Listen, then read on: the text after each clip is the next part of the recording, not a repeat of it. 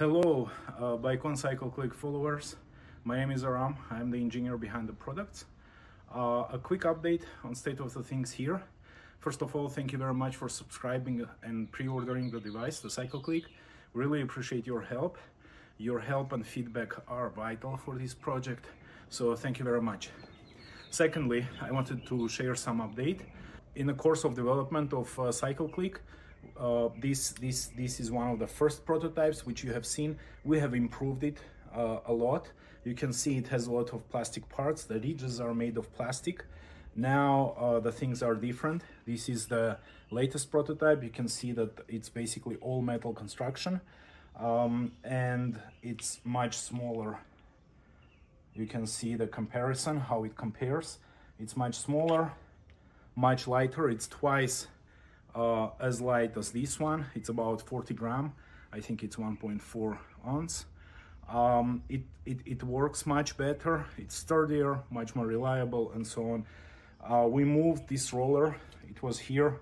We moved it to the middle. One of the reasons this roller is made of special rubber, it's very flexible.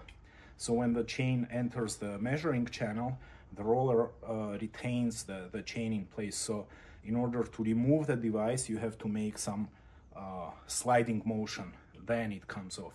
So many of you commented that maybe it's easy for the device to come off of the chain. It's not. There is something has to be done in order to remove the device. Many of you have expressed concern about CycleClick performance in dirt, in mud, and we want to show you some of the tests which we've done with CycleClick. I understand it's not a full-blown mud test as it's supposed to be. It's going to come because we are going to send the device to our beta testers. They will be testing it in much more realistic conditions. But this test comes to answer some of the questions which we received. So here we are putting mud on the chain.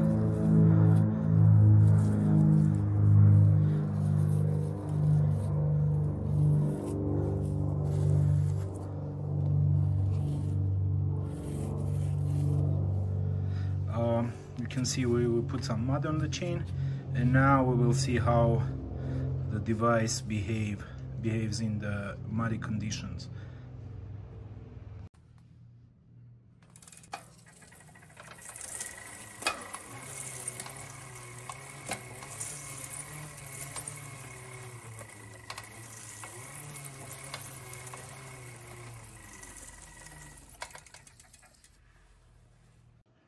So you saw the mud test performance.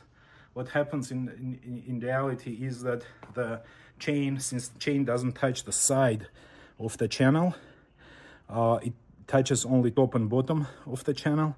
The device shaves off the mud which comes on top and bottom of the rollers and doesn't touch all other parts of the chain, the rest of the mud. So that's why it performs well in muddy conditions.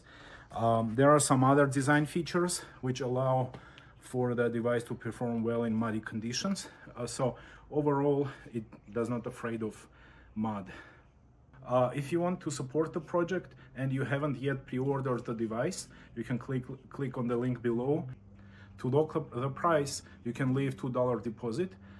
It's going to be the lowest possible price, and once we launch crowdfunding campaign, you will be able to purchase the device at that locked lowest possible price. If you have any comments, if you have any questions, please ask them, leave in the comment section below.